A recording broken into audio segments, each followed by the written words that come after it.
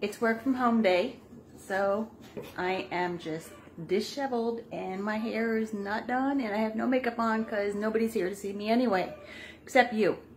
So I just got my Patriot foods, just in case there's a food shortage, because they keep, we're being warned that there is going to be a food shortage, and I like to be prepared and just planning ahead, and that's actually my job. I'm a transportation planner, so planning is just part of me.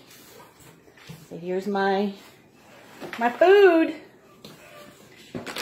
3-day gift, another 3-day gift.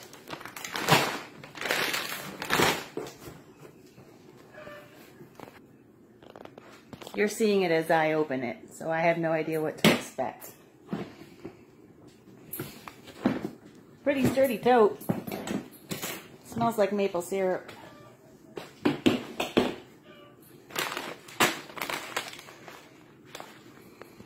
Stew.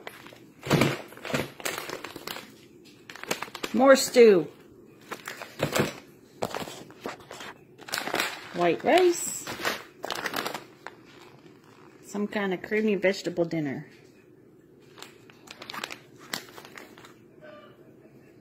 Well, that's a lot of ingredients.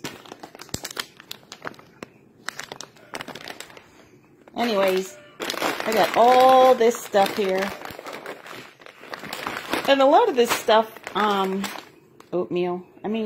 Oatmeal is, it's, what I like about it is it's good for like 25 years. The stuff I have in the cabinet might last me a year, like, without getting bugs.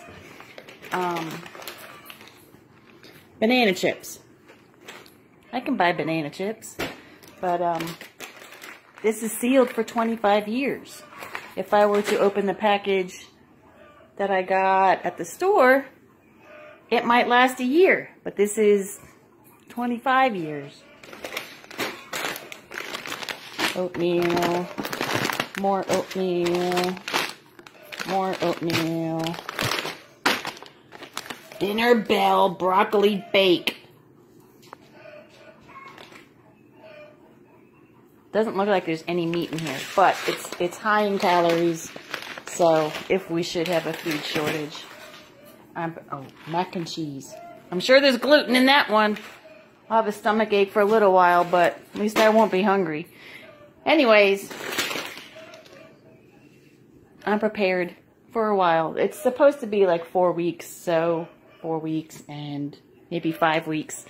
So I should be good for maybe 6 or 7. I'll last it out, starve it out, however you want to term it out. I'll make it last.